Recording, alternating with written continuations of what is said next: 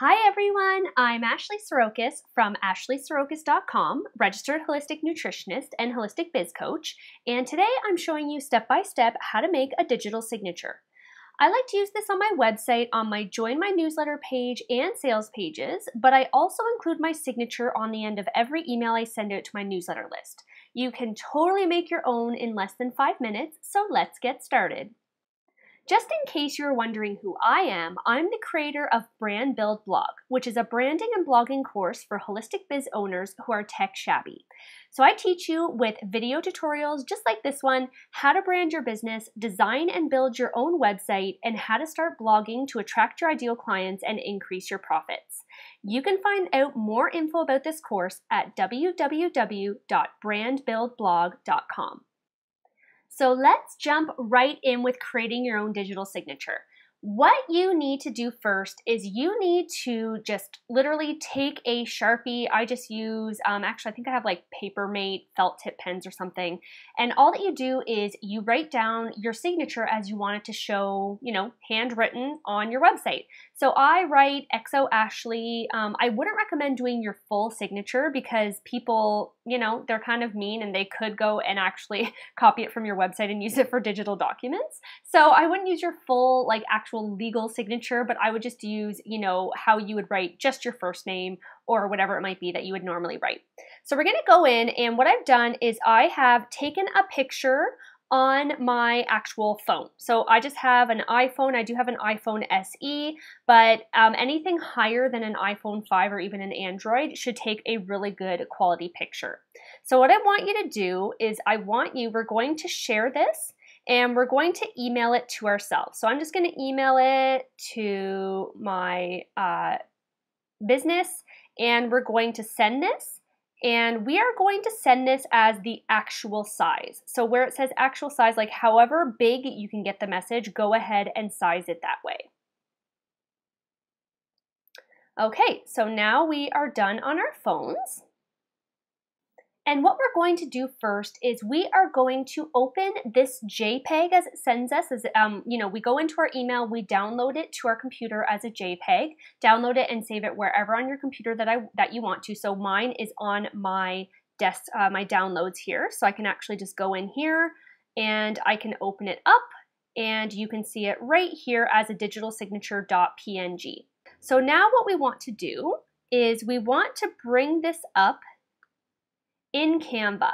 So I've logged into canva.com. Now you can do this with a free or a paid account. You don't need the paid version to be able to do what we're going to do today. So what you're going to do is you're going to create a new design. And I want you to use custom dimensions. Let's say we're going to do 3,000 pixels by 3,000 pixels. We're going to make it pretty big. And the first thing that we're going to do is we're going to save it. So we're going to give it a name. So we can call it digital signature. And what we're going to do is go into uploads, and you can see that I've already uploaded it, but I'm going to show you how to upload it again. So we're going to upload it actually into Canva. We're going to click on this big green upload your own images. We're going to go into the downloads folder where we saw this, and we are just going to, let me see what the latest one is, and we're just going to upload our digital signature. So you're going to see this little kind of progress bar is going to go up there. So we're going to drag this over into our canvas over here, and we're just going to make it bigger. If we just drag on this square image, it's going to resize it, and let's put it right kind of in the middle here. Now I like making this a fairly high resolution, meaning it's a bigger picture, just to make sure that if we are going to have it really big on our website, it's not going to look pixelated, meaning as you kind of zone in on it or you zoom in on it, it's going to start looking a little bit grainy. If we have a bigger picture and then we resize it to smaller, we're not going to get that. Whereas if we start with a smaller picture and make it bigger on our website or somewhere else, it's going to look grainy. So what we're going to do here is we're now going to go in and we're going to filter this picture. So we want this to be looking like a white background. This is showing, I just took this literally on my desk a few minutes ago, middle of the day, no special lighting. So you can see that it's a little bit kind of gray. And you can take this with whatever color ink that you want. Now I do recommend a darker color ink. Lighter is not going to show up as well, but feel free if you have a specific color that you have your brands in, if it's like a purple or a pink or a blue or a green, go ahead and take it in that. Now black is one of my brand colors, so I just like it in black, but this is my handwriting. So we're gonna go into filter, and there are advanced options here, but we're not really going to need those. So what we're just going to do is we're just going to play with these brightness and contrast bars. So you can see as soon as we bring that up, we get this bright white, so it matches the white of the canvas around here. So that's great, but now it's kind of grayed out the writing. So now we're just going to bring this up so that it looks black. And you can play around with this, you can move this down. You just don't want it to go where it's really a little bit gray. You want to make sure that it's the pure white matching that background. And there is our digitized signature. Now, if you're using something like Photoshop, you can actually cut out the background and make it a true transparent where you can put it over whatever color you want, whatever background color. This way, doing it in Canva, we're only going to be able to use this on an actual white background, but for the most, most times we're just using a white background anyway, so this is a really nice workaround without having to get too advanced in Photoshop. So what we're going to do is we are going to save this. And now we're going to download it, and you can either download it as a JPEG or a PNG. If it had a transparent background, which this one doesn't, has a white background, we would be saving it as a PNG, but because it's just for a website, and even in our email programs, we can save it as a JPEG. So let's go ahead and save that. And what it's going to do is it's going to just download generally to your downloads folder, and then you can move it to wherever else you want it saved from there. But it's going to save it as the name that you've given the file, which this is called digital signature. Perfect. So that is exactly what it's going to look like. Now, when you want to use this on your website, how do you go about using it?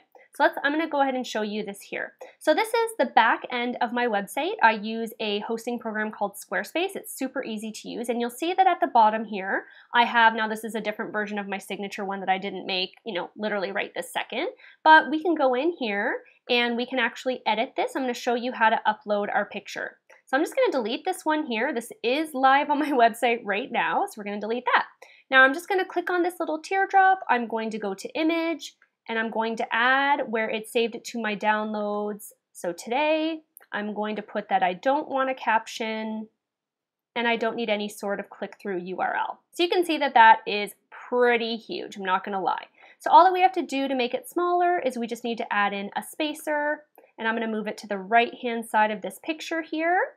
And once we move this down here, it's just going to make that picture a little bit smaller. And there, that is how we have it in our website. Now I'm going to show you how to do it in the email program that I have. I use a program called ConvertKit. I love it. I used to use Aweber. So we're going to go into a broadcast. And let's say we do a new broadcast here. So we're going to send it, I'm not actually going to send this, so let's just say we're sending it to all subscribers. I have all different lists. So let's go next step. And so we're going to put the email subject. We're going to write, hey there, here's my digital signature. And then we're just going to insert it using this insert image. So this is going to be very similar to how you're going to use it in Aweber or MailChimp or any other email programs. You're just going to go in and we're going to choose the file, which here is our digital signature. You can resize that if you have the paid, there it goes. If you have the paid version of Canva, you can resize it if you want to kind of take out this white space on the top or bottom. But we can go in and we can resize this and make it as big or as small as we want to in our email program. And when we send it out, that is what it's going to look like. So this lesson's action is to make your own digital signature for your website. Some great places to put it is on the bottom of your About page or on a sales page. If you're already using email marketing software like MailChimp or ConvertKit, go ahead and put your signature on the bottom of your next email. I will see you next time.